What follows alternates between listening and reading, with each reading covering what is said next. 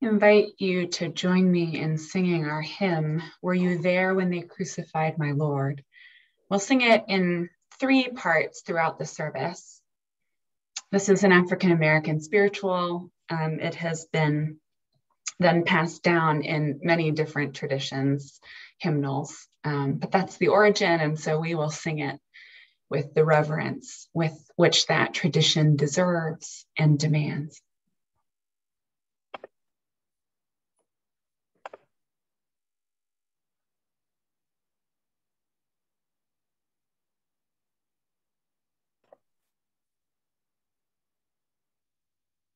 Were you there when they crucified my Lord? Were you there when they crucified my Lord? Oh, sometimes it causes me to tremble, tremble, tremble. Were you there when they crucified my Lord? Were you there when they nailed him to the tree? Were you there when they nailed him to the tree? Oh, sometimes it causes me to tremble, tremble, tremble. Were you there when they nailed him to the tree? This is a love, part 1. This is a love that hushed a crowd. This is a love that broke bread, broke chains, broke into history. This is a love that walked a lonely road. This is a love that drove Pilate mad. This is a love abandoned, tortured. This is a love that wept and wailed. This is a love that suffered with other love. This is a love that died. This is a love that was executed.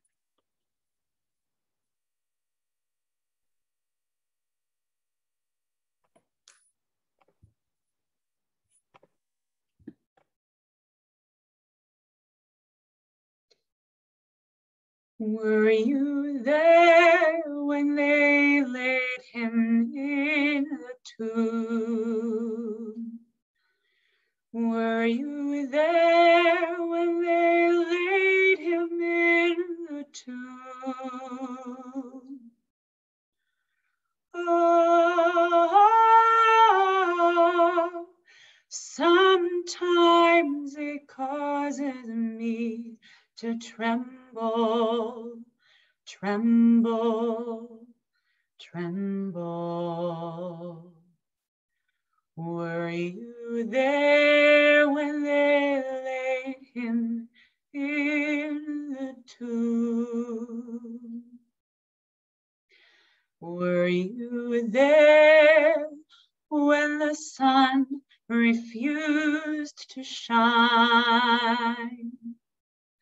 Were you there when the sun refused to shine? Oh,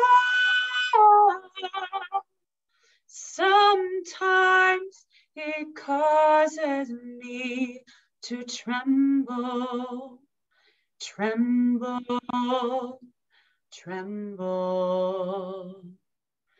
Were you there when the sun refused to shine? This is a love laid in a grave. This is a love that would not let go. This is a love that rolled back the stone. This is a love that would not let go. This is a love that astonished the women in the morning. This is a love that would not let go.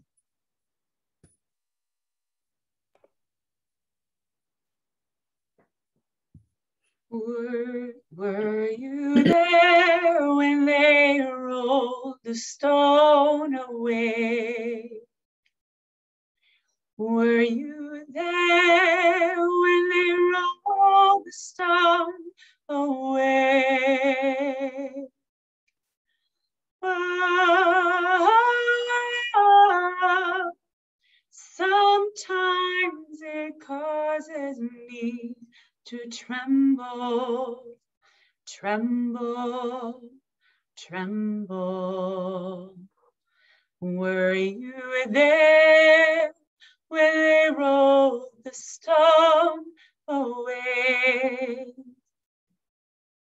Were you there when he rose up from the dead? Were you there when he rose up from the dead? Oh, sometimes it causes me to tremble, tremble, tremble. Were you there when he rose up from the dead? Our reading this morning comes to us from the Gospel according to Mark, the resurrection of Jesus. When the Sabbath was over, Mary Magdalene and Mary, the mother of James, and Salome brought spices so that they might go and anoint him.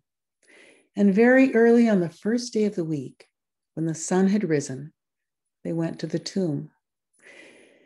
They had been saying to one another, "Who will roll away the stone for us from the entrance to the tomb?" And when they looked up, they saw that the stone, which was very large, had already been rolled back. As they entered the tomb, they saw a young man dressed in a white robe, sitting on the right side, and they were alarmed. But he said to them, "Be not afraid. You are looking for Jesus of Nazareth, who was crucified. He has been raised. He is not here. Look, there is the place where they laid him.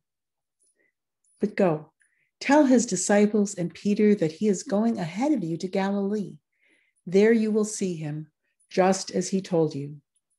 So they went out and fled from the tomb, for terror and amazement had seized them. And they said nothing to anyone, for they were afraid. Now, after he rose early on the first day of the week, he appeared first to Mary Magdalene, from whom he had cast out 7 demons. She went out and told those who had been with him while they were mourning and weeping. But when they heard he was alive and had been seen by her, they would not believe it.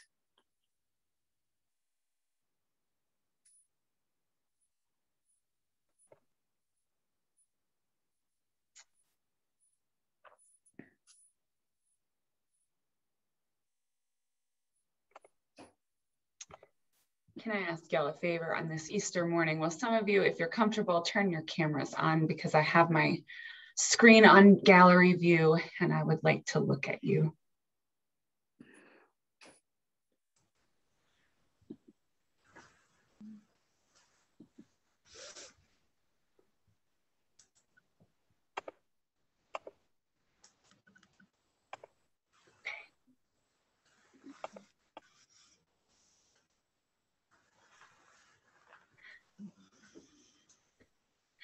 The old story goes that the 3 women went to Jesus's tomb 2 days after he was crucified and buried. They went to anoint the body of their teacher and friend who had been executed by the state the one who had sat with those on the fringes of society, the one who had flipped the tables and preached in that old Jewish tradition of prophecy about the upside down kingdom of God, where those who are downtrodden and oppressed shall be lifted up, and those who are mighty shall be brought low. And when they arrived, they found not the death they were expecting, but a tomb that was empty, and they would not believe it. Would you? How could they, when they lived in such a time of crucifixion, a time of state-sanctioned torture and murder and punishment, a time like ours, with our state-sanctioned torture and murder and punishment? Hate crimes against Asian Americans on the rise, migrant children still separated from their parents in cages at the border, not just under the Trump administration. 500,000 people dead in the US alone, the vaccine still patented and therefore hoarded, police brutality against Black people and non-Black people on occasion, the abandonment of the most vulnerable, the disregard for parents and children with the burdens falling largely on working mothers, bills attempting to outlaw gender-affirming medical care for transgender teenagers. Indeed, we also live in a time of crucifixion. And how exhausted must those women have been tending to the broken body of their teacher and their friend, mired in their own grief. Have you been there? Have you struggled for a better world for years, for yourself and for your children, to have your heart broken again and again, or worse, calloused, your hope stolen from you? Have you shut up your hopes for a better world in the tomb because it's become too hard to believe that another world is possible? Have you gotten up, not just one morning, but sunrise after sunrise, to care and tend, struggling through the muck of your own sorrow? Have you been worn thin by it? Sorrow for those you love in your life, sorrow for the world. Have you made a cloak of your sorrow? Has it settled over your skin like a film? Though miserable, it can feel safe in there.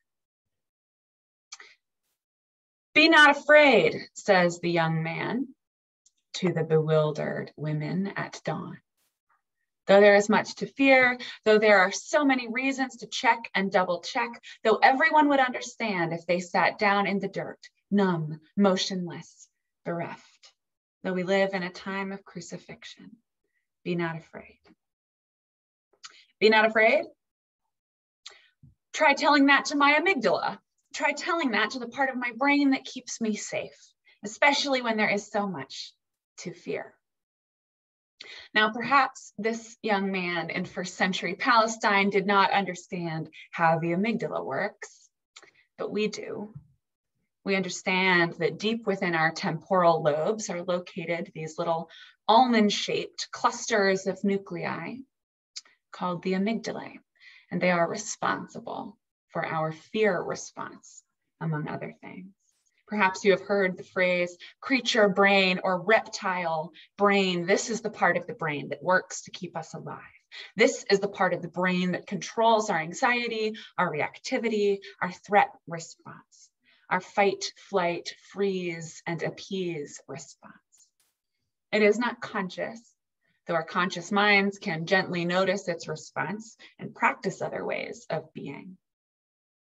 But in times of crucifixion, the amygdala works overtime to keep you off the cross and out of harm's way.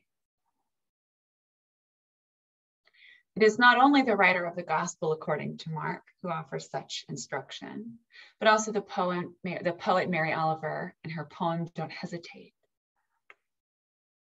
If you suddenly and unexpectedly feel joy, don't hesitate.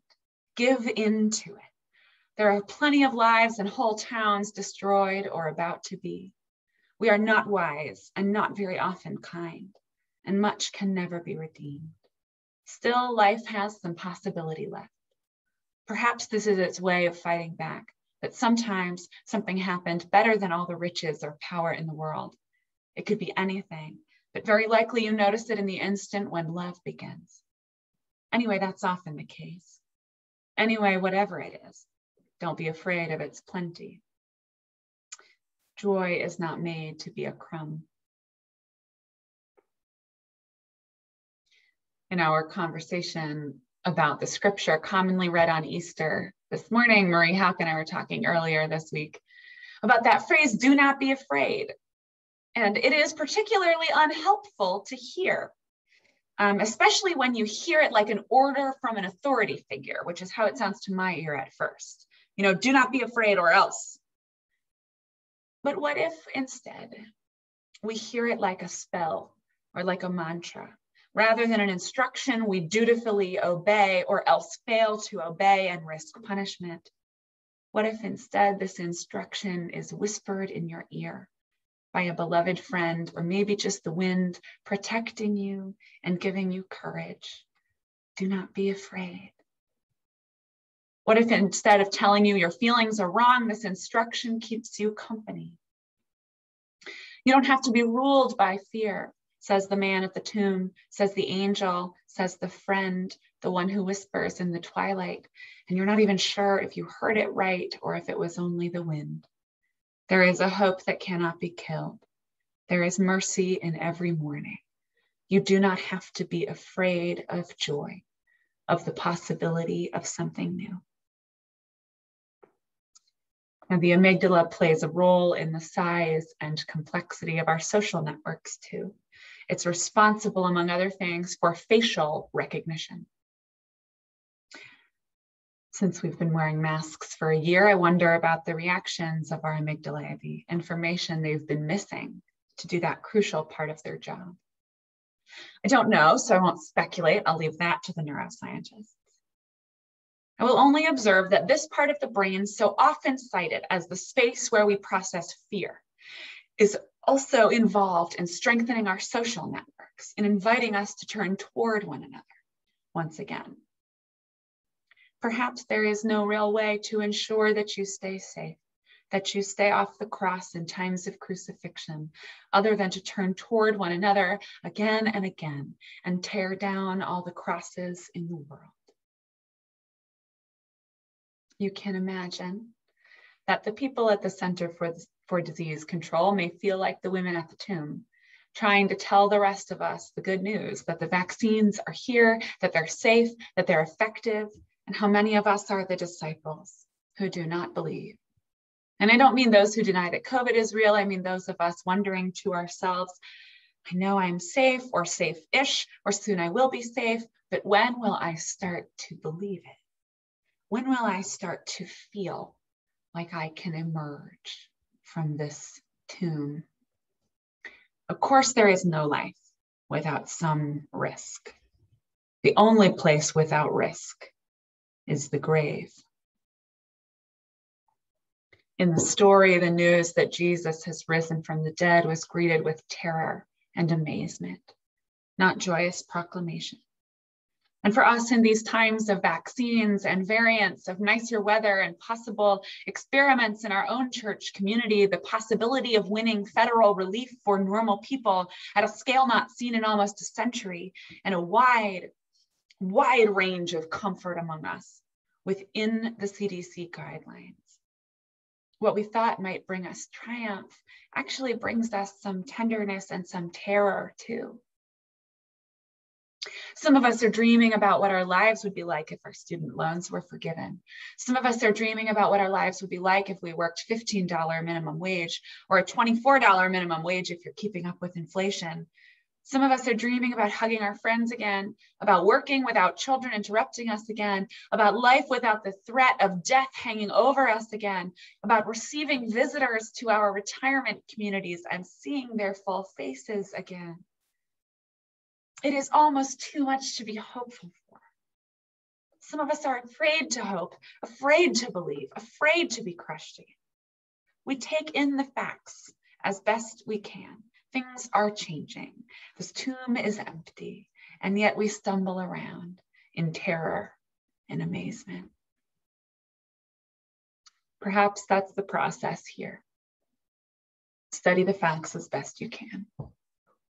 And when you are ready, Listen for that whisper in your ear, the voice of the wind or of an angel or of an ancestor, or of the movements rising and gaining steam around us. You do not have to be afraid. The time will come, maybe even soon, where we will be able to look in each other's faces in person once more. The time will come, and maybe even soon, where we will see the world where everyone is free. A fully vaccinated friend came to my house last week, and she walked in the door, and I hugged her, and she burst into tears on the spot. We are easing into being together again. We are cautiously easing into the news that perhaps Easter is here after all. That's the good news about good news. It arrives and waits for us to receive it. May it be so for you and so for us all. Amen.